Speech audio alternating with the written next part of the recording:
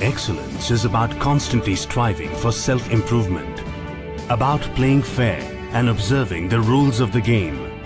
It is about dedication to raising the bar and setting new standards.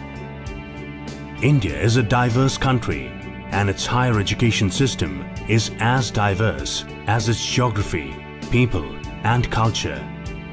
The Indian higher education system is extremely complex, dynamic and heterogeneous. With more than 800 universities and around 45,000 colleges, it is one of the largest education systems in the world.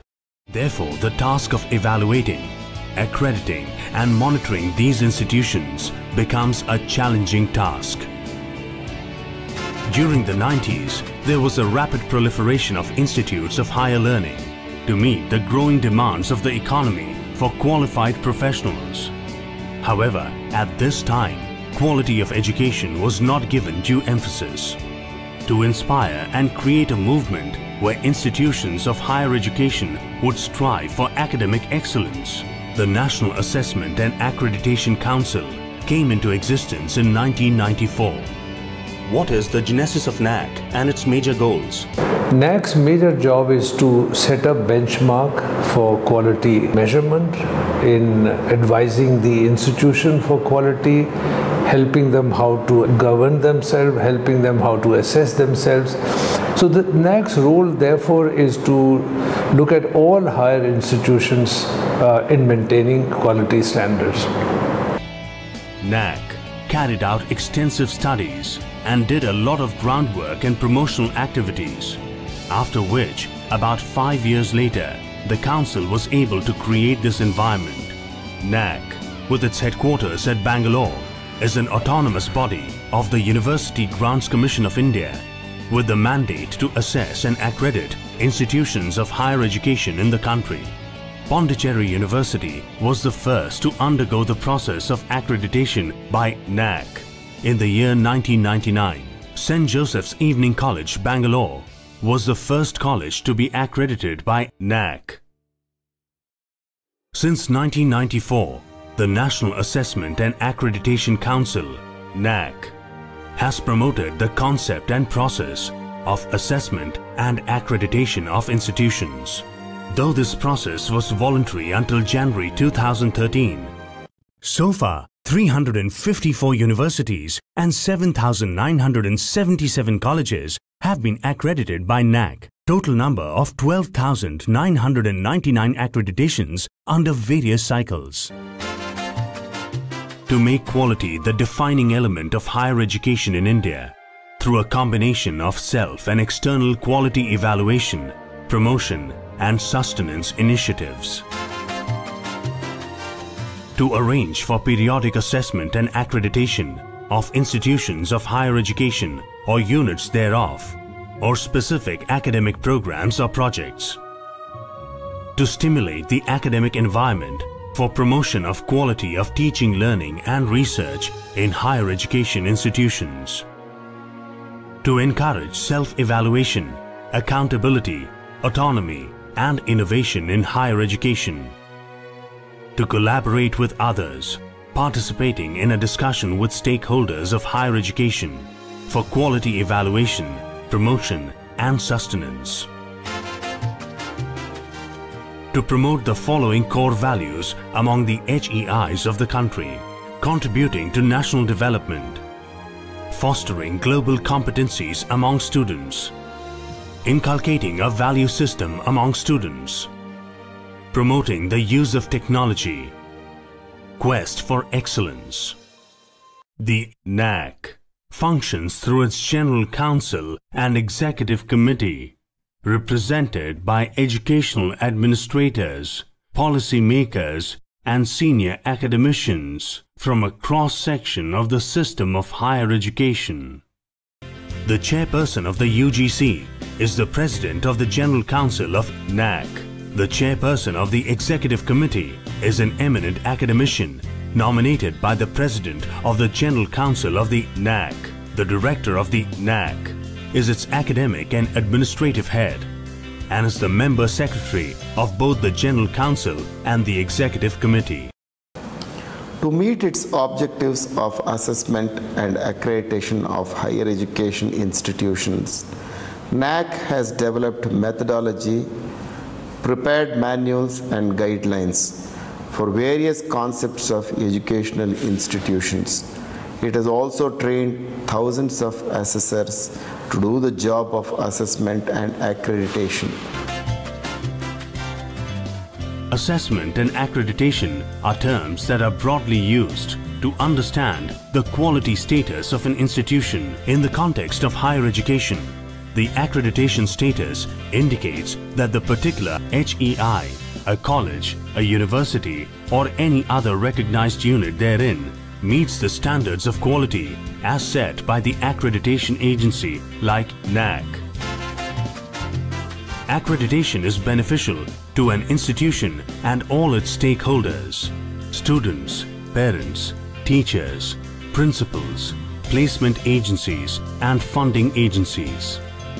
Accreditation enables an institution to understand its strengths, weaknesses, and opportunities through an informed review process, identification of internal areas of planning and resource allocation, collegiality on the campus, funding agencies to look for objective data for performance funding, institutions to initiate innovative and modern methods of pedagogy, institutions to set a new sense of direction and identity, society to seek reliable information on quality of education offered, employers to acquire reliable information on the quality of education offered to the prospective recruits, intra- and inter-institutional interactions. NAAC's process of assessment is a holistic, systematic, objective, data-based, transparent, and shared experience for institutional improvement. The process for assessment and accreditation broadly consists of 1. Online submission of the institutional information for quality assessment IIQA. 2. Preparation of self-study report SSR. Online submission on NAAC's portal. Data validation and verification DVV by a third party. 3. On-site visit by peer team to the institution for validation. 4. Announcement of grade by the Executive Committee of NAAC.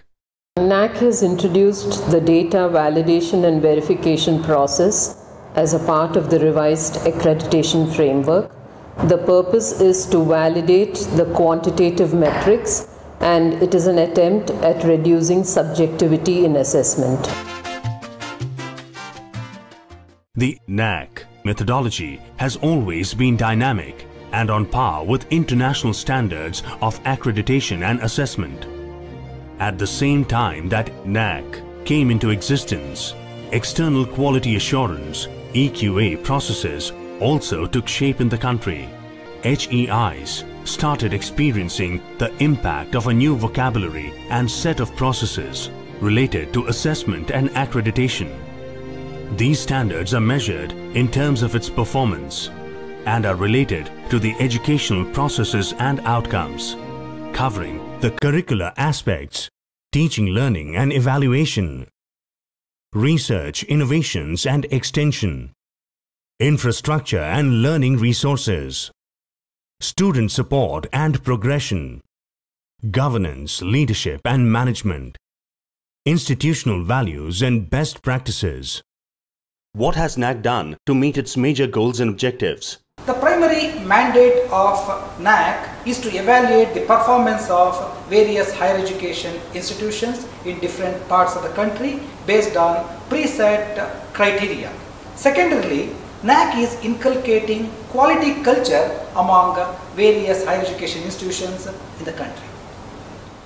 Learning from its experiences of 2 decades in assessment and accreditation, taking note of the international trends and emerging issues in the Indian higher education, NAAC has recently launched its revised accreditation framework. This framework is objective, benchmark driven, ICT based and robust. The key features that include this revised accreditation framework is judicious blend of the peer review and the quantitative benchmark driven metrics. We have introduced the key indicators such as the innovation ecosystem, alumni engagement, the value education system, and most importantly, student satisfaction survey has been introduced to have an important say for the students in accreditation process. ICT enabled assessment and accreditation process. Our assessment and accreditation process is completely ICT enabled and automated. We have end-to-end automated solution from IIQA to accreditation. Automated peer team selection and assignment to reduce subjectivity. Evaluation is data driven, which is verified and validated by third party data validation and verification partners. We call it as DVV partners. Timelines are reduced for assessment process by parallelizing and sequencing based on the need. Our DVV student satisfaction survey and InfluNet is carried out parallelly. We have developed a user-friendly system which is very much helpful for HEI, for DVV and others. NAAC, by way of its contemporary and dynamic nature, was instrumental in enabling institutions to adapt to the challenges of internationalization and globalization. Given the nation's ever-expanding and evolving higher education system, NAAC realized the importance of internalizing the quality assurance IQA processes in institutions. NAAC has evolved a robust, multi-pronged strategy to put in place the required concepts, processes and protocols, which include NAAC sponsored nationwide workshops, seminars and brainstorming sessions to sensitize different stakeholders, academics, administrators, policymakers and students on the importance of quality evaluation. NAAC has promoted the concept of internal quality assurance cells, IQACs, for sustaining and enhancing quality. These cells function as nerve centers of all quality matters within an institution. All accredited institutions are required to establish IQACs and submit an online annual quality assurance report, AQAR, to NAAC. With the financial assistance as well as resource persons from NAAC, IQACs conduct regular seminars. At the state level, NAAC has guided the establishment of state-level quality assurance cells, SLQAC, with relevant procedures and guidelines. They serve as an interface between the NAAC and the state higher education departments for promoting the assessment and accreditation process. NAAC has a publication unit that publishes documents on accreditation, best practices series, case studies, etc. So far, NAAC has published over 150 books and monograph manuals on assessment and accreditation. As a founder member of Asia Pacific Quality Network, INQUA Asia Pacific Quality Register, and also its close association with Commonwealth of Learning, UNESCO, CIA, USA and European Commission, NAAC has made its mark on global higher education accreditation scenario. NAAC has received the APQN Award for its initiatives on student participation in quality assurance.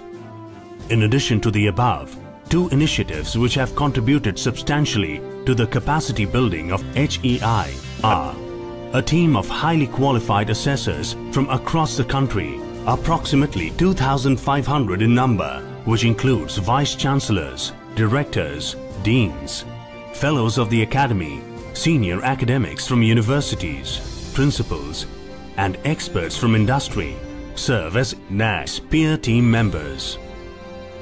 This collegium, through peer team visits, evaluates and disseminates information related to the latest trends in higher education and quality. NAAC has formulated an excellent model for institutional accreditation that is a combination of IQA and EQA.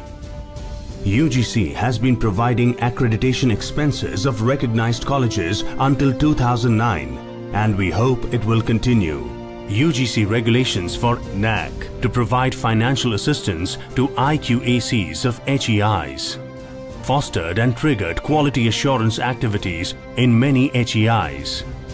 HEIs are experiencing the impact of a new set of vocabulary and processes related to assessment and accreditation, enabled funding and regulatory agencies to make informed decisions based on NAAC assessment outcomes. NAAC is beginning to emerge and be taken seriously by institutions. To spread more awareness on quality assurance and to cater to the needs of as many stakeholders as possible, especially in the northern India, NAAC has established its office recently in Delhi. With these efforts, it is hoped that institutions will be transformed as learning organizations. By promoting a culture of learning, NAAC has facilitated capacity building at the individual, the institution, the state level and at the national level. It is hoped that these measures will enable internalization of quality assurance, quality sustenance and quality enhancement.